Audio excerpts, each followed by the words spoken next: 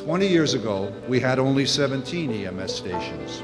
Today, we have more than doubled that number with 37 facilities citywide. But today is about looking forward.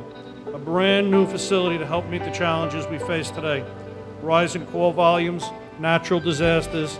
This new station increases the resiliency of local emergency response. In constructing the station, we have to carefully build around the adjacent hospital steam and electrical piping.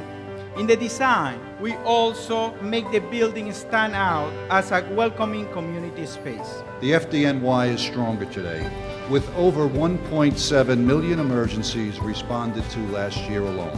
The members of Station 50 will continue to bravely go toward danger with their #1 priority, their patients, at the forefront of their minds.